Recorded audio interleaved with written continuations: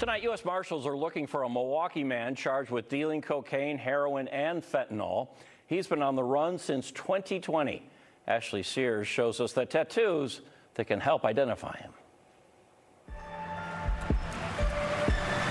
He's a man investigators say has spent years hustling across the city. I mean, he's been arrested for firearms, armed robbery, tons of narcotics.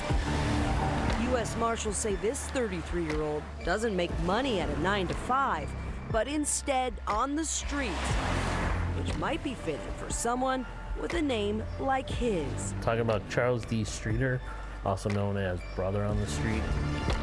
The Milwaukee man has been on the run since 2020 after he was charged with manufacturing and delivering cocaine, heroin, and fentanyl. The investigation began in May of that year with the Milwaukee Police Department. They had officers and confidential informant buying narcotics from him, and they just continued to buy and build a case on him. When officers executed a search warrant, Streeter was nowhere to be found.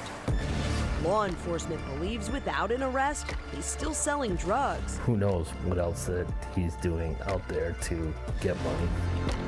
To many, he's not known by his birth name, but goes by something else. His nickname is Brother. That's what everybody on the street calls him.